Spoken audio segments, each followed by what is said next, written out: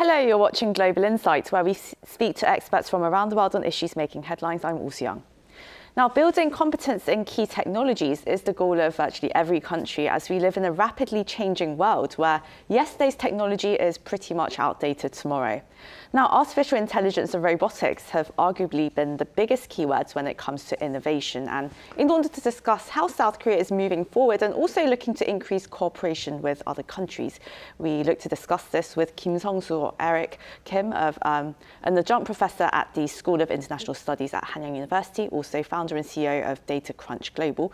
We also have joining us Michal Bordean, Head of Economic and Commercial Affairs at the Embassy of the Republic of Slovakia. Now, thank you both for joining us. And well, my first question goes to you, Eric. And well, as mentioned, virtually every country is looking to be the world's #1 when it comes to artificial intelligence. And in this regard, I mean, what do you think are some of South Korea's strengths? Where has it been seeing progress in this field? Indeed, AI is a hot topic. According to IDC, by 2024, the AI market will grow to $554 billion US. So it's a large market. Our strength in Korea is that we have large conglomerates that we can utilize the company capabilities and core resources to drive the technological development, meaning that we are good at selecting and focusing our resources and capabilities to develop the technology. So that is our strength. We still have a long way to go because we still have a gap from the frontier technology, but we are catching up very, very fast with the Korean firm DNA to grow as a fast follower. Right, I see. And as mentioned, Korea's been very adept at being a fast follower of technology, but there's been some, that it still has a long way to go, it seems, when it comes to software. We have strengths in hardware. So what's the fundamental issue here, and how can we move past this, do you think?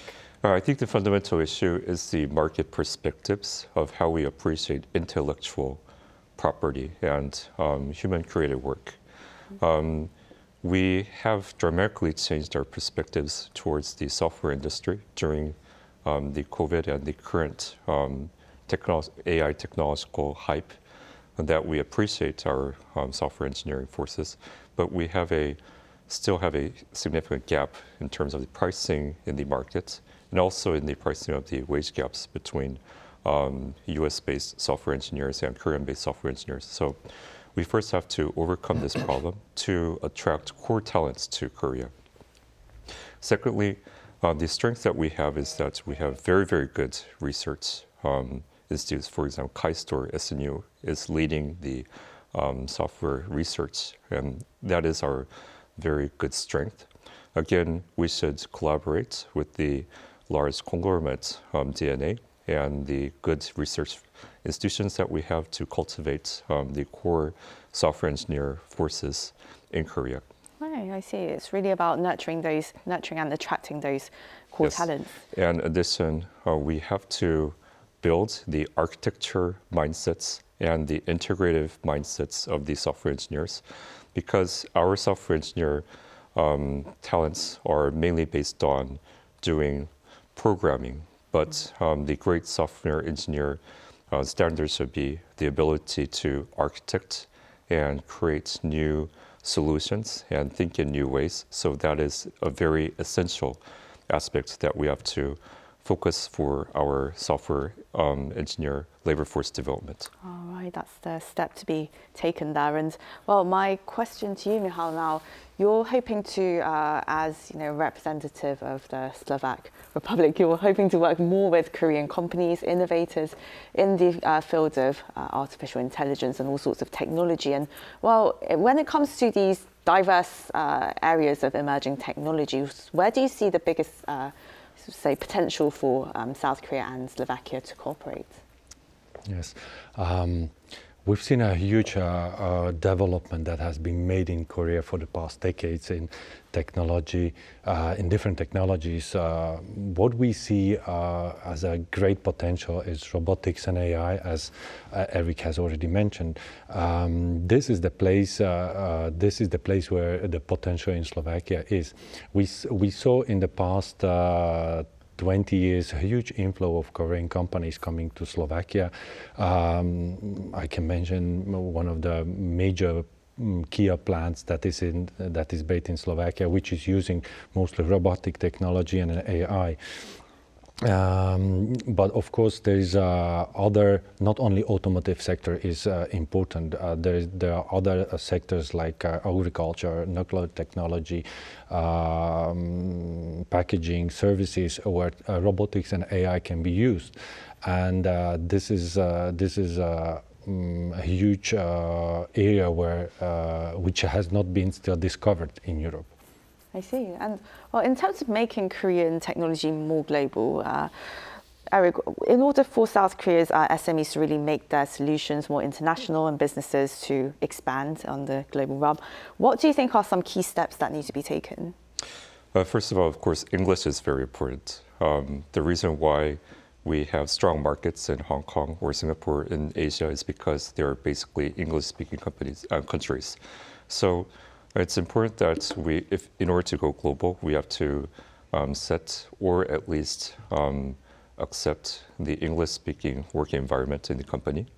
And also, we have to change the mindsets of how we perceive the markets when we start the business. For example, in Silicon Valley, when a company starts a company, they don't consider the domestic US market. By default, they consider the global market.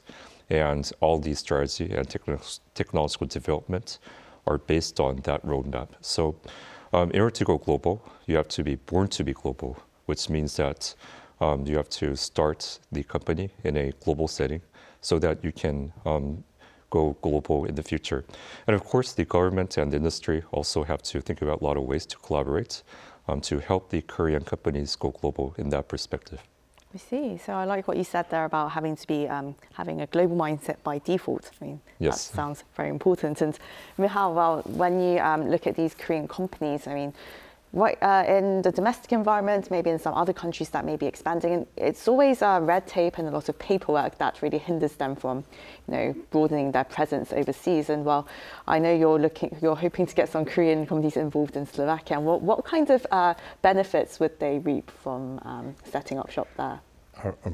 Slovakia has created many options or benefits for companies that are willing to invest in Slovakia. State, regional governments have created different incentive schemes to support them, to streamline the process, how to enter the market, to save time for their operations rather than to concentrate on bureaucracy. This has been on the market for quite a while, and we see a large inflow of Korean companies. There is about 100 companies for the past 20 years that have found their spot and let's say space on the Slovakian market.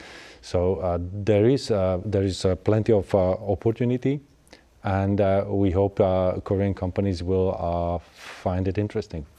I see. And Eric, what would it really take? What kind of regulatory changes do you think are needed for South Korean companies to really develop and commercialize their products? First of all, Korea has a very core strength in going global. We have Samsung, LG, and other conglomerates that have succeeded as a Korean business model to go global. So we have to fully utilize that DNA.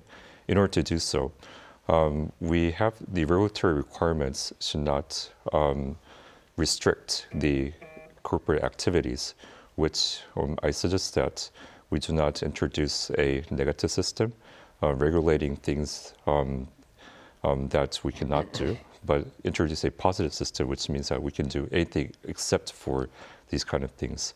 Because there are a lot of gray areas in technological development, whether it can be complied by the law or the current regulatory requirements, and those should be a co-initiative with the government and the industry to solve such regulatory requirements. Right, so Eric, how do you see the potential of Korea in the robotics industry going forward? The robotics industry is a fast-growing industry. According to Market and Markets, in 2020, the robotics market was about $836 million US dollars, which we expect that it will grow to $5 billion US dollars by 2025. This anticipates a 43% annual growth, so it's a fast-growing market. We traditionally are very strong in the machinery and hardware industry, so we see a huge potential for this market. We still have a little bit of catch-up to do with the global leading robotics industries that has been playing a strong role. But we also saw very important initiatives over the couple of years that Hyundai Motors acquiring Boston Dynamics and other collaborative robotics industry growing. So we expect that this will be one of the core growth engines for the fourth industrial revolution in Korea. I see. Wow. I see. And I'd love to get your insights on this as well, Michal. Is there a market for South Korean robotics in Europe? Certainly there is. As European Union has got about 550 million inhabitants with the potential, as already mentioned, in different areas. There are many institutions, universities, already existing companies that are working in this field, and we see huge potential in this market. Of course, as already mentioned, there are existing companies, Korean companies that are already on the market, but we would like to encourage different Korean AI and robotic companies to come to Slovakia to settle down, and it could be considered as a gateway to European Union, and the potential is enormous. Right, so Michal, what kind of developments can we look forward to in the new year in terms of South Korea and Slovakia's technological cooperation? We had a great opportunity to have two great visits from Slovak technical universities in Slovakia, visiting Seoul and their counterparts in South Korea. Along with them came as well AI and robotic companies. We have visited exhibitions, Robot World, Smart Tech. We see that the links between our countries is being actually created, and we see some progress there as well. Nowadays we experience two major robotic companies that have visited Slovakia and already starting to work on mutual projects. Next year we would like to do it the other way around, along with our partners like Ministry of Economics,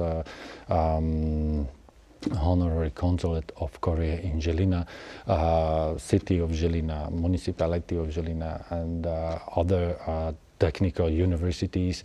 We'd like to visit Korean companies. We would like to introduce Korean companies directly in Slovakia and to show them our possibilities and options to settle down, to create their businesses, and to expand into European Union. I see. Well, thank you very much for your time this morning. And well, that was Kim Sung-soo, Adjunct Professor at the School of International Studies at Hanyang University, and Michal Bordean, Head of Economic and Commercial Affairs at the Embassy of the Slovak Republic. Again, thank you both for your time this morning. Thank you very much. Thank you. Also, thank you very much to our viewers for tuning in. Global Insight will be back at the same time on Arirang TV tomorrow. Do tune in then. Until then, have a great day. Bye.